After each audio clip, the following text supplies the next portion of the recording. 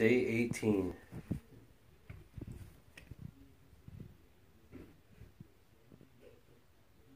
Ooh, nice.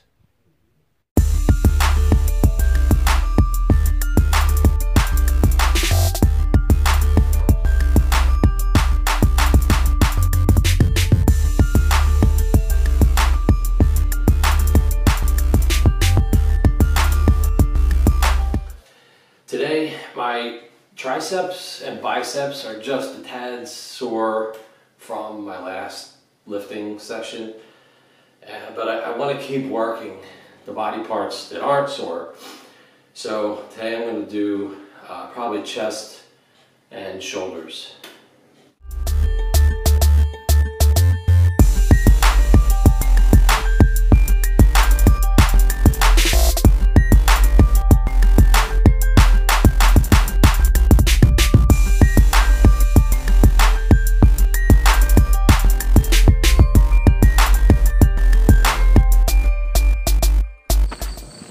A little pressed for time today at lunch, but I'm going to try to sneak in a quick walk.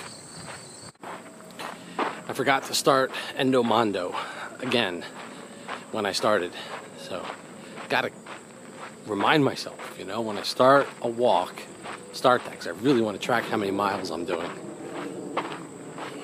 Oh well, I'm still burning the calories whether Endomondo is on or not. Anybody who's looked at any of my videos knows that I like to weigh myself every day. Well, I see a lot of people that say they only want to weigh themselves once a week. They don't like doing that. I just wanted to explain why I weigh myself every day and actually why I don't want to weigh myself once a week.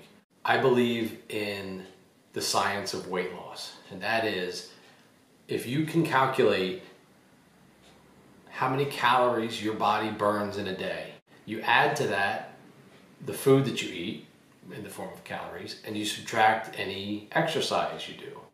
You want to create a calorie deficit in order to lose weight. And it does work. I have tracked it before and calculated what my weight loss should be in previous diets, and it's worked. So I've convinced myself, I know I'm going to lose weight. As long as I stay on my diet and I continue to do my exercises, I'm going to lose weight. Weighing in on the scale is information. It's a reward almost, but it's additional information. And I just want to point out one thing, just showing my graph. This is the graph, you know, of my weight loss since I started. It's really big loss initially. And then it kind of leveled out. And this span right here is 6 days. And the difference, I may have only lost maybe 0.3, 0.4 pounds. So if that was a typical week, I could have weighed here and then been extremely frustrated saying, well, I spent the whole, I worked out, I followed my diet, why aren't I losing weight? Instead, I can see what's happening during the week. After looking at this, as the week progressed, I kind of discovered what was going on. This spanned the 4-day Labor Day weekend. And typically for me on weekends, I have trouble keeping up with my water, drinking water. I just tend to lose track of it. I also had stopped eating apples. I was eating an apple every day, which is good fiber and keeps things going through. I also stopped eating salads with my flaxseed meal. Again, more fiber. So I made those changes, and I really believe that that's why my weight was stalling there, because my body was retaining more water. You know, I had more food in me, and if, you know, food wasn't going through, so I wasn't seeing that weight loss, even though I actually was losing weight. And then all of a sudden, at the beginning of this week, I corrected those things, and then all of a sudden my weight shoots down.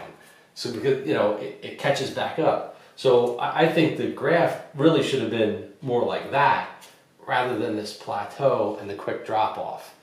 But weighing myself every day gives me what I need to see, what's happening and what I might need to change. Weighing myself once a week doesn't give me that and may only just make it more frustrated. I can't really see what's going on. Anyway, I just wanted to explain why I weigh myself every day, and I'm going to continue doing it because I really like it. Again, I see it as a reward. I want to see the reward of the scale, and if it doesn't show what I think it should, then I start looking into what things am I doing that are making the weight not show up, and it always seems to work.